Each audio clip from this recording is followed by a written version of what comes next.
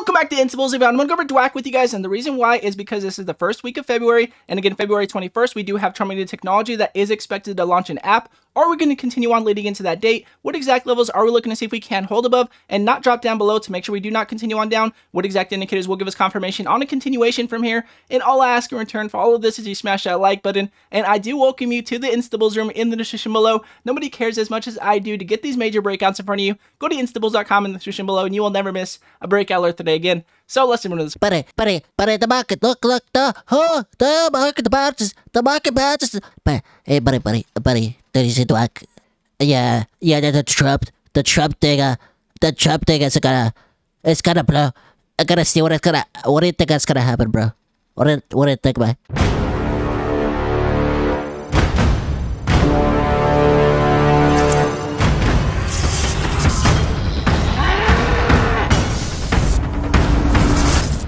So I'm going to go over DWAC with you guys here on the 5-minute chart, and then I'm going to go to the 4-hour chart so you guys can see exactly which key levels we're trying to break above to have a continuation here. Now, I do want to mention, if you happen to be interested in intraday perspective breakouts, meaning major breakouts that are happening throughout the day, go to instables.com in the description below, and you will never miss a breakout alert today again. So as you guys can see here on the 5-minute chart again on DWAC, as you guys can see, we did have a steady amount of volume compared to what we have seen recently, but however, we did have a decline in volume. That is why I mentioned high risk. As you guys can see, we did continue on up as the market was continuing on up, but as you guys can see, we are looking to see if we can continue on with this momentum on this buy pressure. As you guys can see, again, we are pretty flat here on this buy pressure. Again, we do have more buy pressure than we do have sell pressure. We are decreasing in sell pressure. We do have our email lines above the MACD here. Again, this is on the 5-minute chart, so we are going to look at the larger time frames so you guys can see exactly what's going to help us get that continuation momentum. So as you guys can see here on the 4-hour chart, again, we had a spike recently. Again, we did mention this one in the Instables room when we did have the spike, but as you guys can see, again, we did have a gap down, and a lot of people curious if we're going to continue on down from here.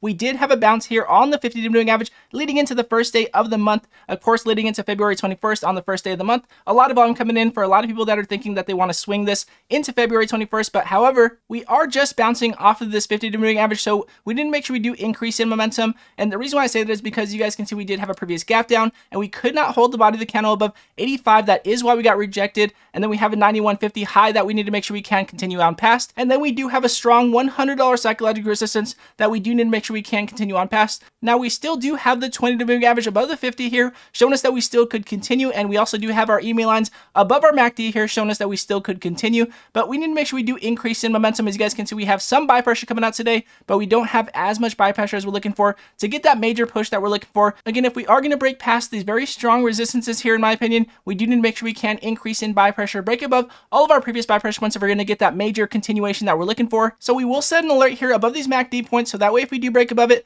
then we will have more confirmation on this breakout. And then we do have our strong levels that we're trying to break above here at $91.50 and $100. Again, I did mention previously when we had this spike that I would be looking to see if we can break over $100. Breaking into 90 into $100 is higher risk in my opinion. Now, if I was looking for a stop loss on this and I was looking to swing this, I would be making sure we at least stay over $68. As you guys can see, we did consolidate from this gap down, and then we had a spike, and we did bounce off of our 50-day moving average, and this was our consolidation, was exactly at $68. And as you guys can see, we also did have consolidation before our recent spike, exactly at $68. So making sure we do stay over $60 will be very key here. If we do continue on down and we do get rejected at $85 and we do drop down below $68, then in my opinion, we could have a dead cat bounce here. I would be careful. Now, we do have Trump Media Technology that is expected to launch an app on February 21st, so we definitely will keep an eye on DWAC. If we do get more confirmation on this breakout, then we will be alerting this one in the Instables room as always. And again, with that said, if you happen to be interested in intraday perspective breakouts, we mentioned pre-market news before market open every single day, any halts worth looking at throughout the day, or any major breakout alerts